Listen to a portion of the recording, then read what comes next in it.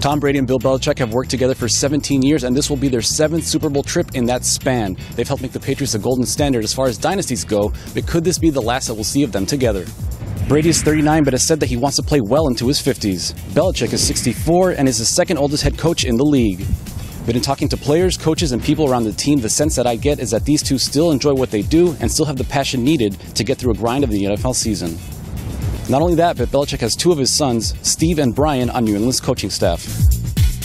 With that said, things could change, but when Belichick and Brady keep showing up to Super Bowls, I think it'll make it that much harder to walk away.